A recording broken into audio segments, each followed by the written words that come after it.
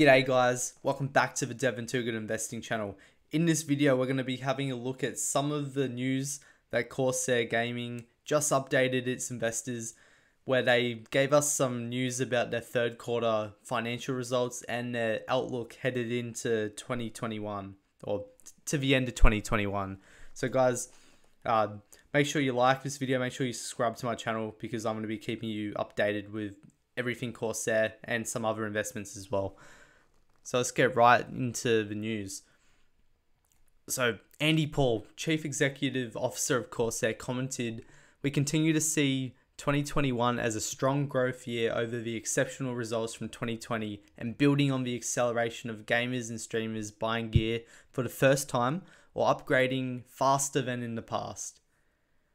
We are several years ahead of our growth expectations before our IPO in 2020, and we believe that this is setting a new base for us to grow on." So far, good news. But if we get to this next bit here, it says, "Despite this backdrop of growth, we believe that our 2021 net revenue has been held back by at least 10% by global logistics and supply chain issues, especially by the lack of affordable GPUs in the retail channel. After a slow start to third quarter of 2021, we have seen a return to more typical seasonal ordering, with September being the strongest month in the quarter." So what we're seeing here is overall 2021 is going to be a strong growth year, and it's going to be building on the exceptional results from 2020.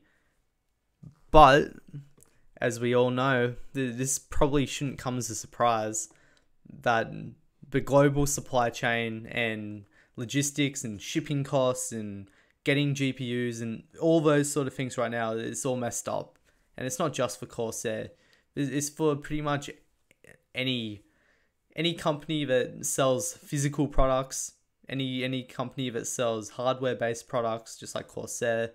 They're all facing these same issues. So when the company comes out and they downgrade like this, or come out with bad news, this isn't the company's fault. This is happening to everyone. So if we dig in a little deeper, it says that they're being held by at least 10%. So 10% as a minimum.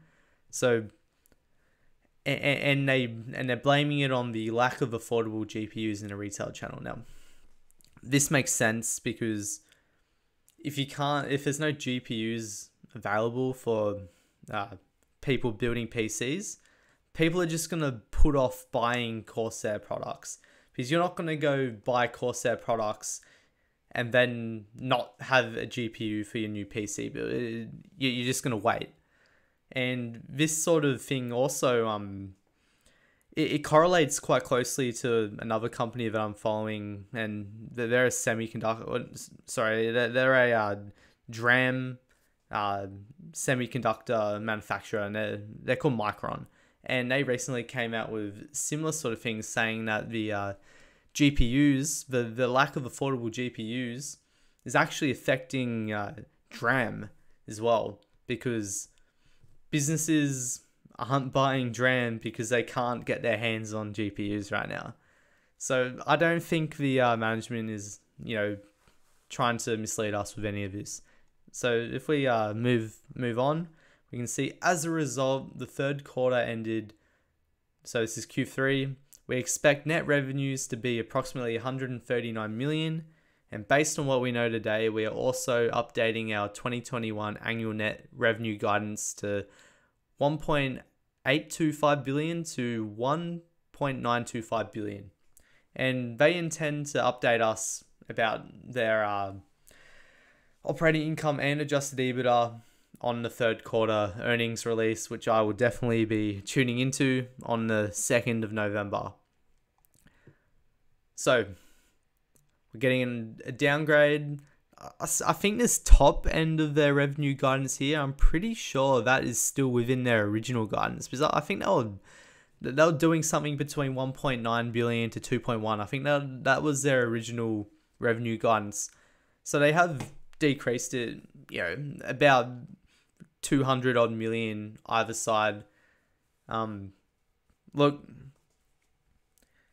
the way I see this is most likely a short-term issue, and for me, I'd determine short-term issues to be anything less than sort of 1 to 2 years.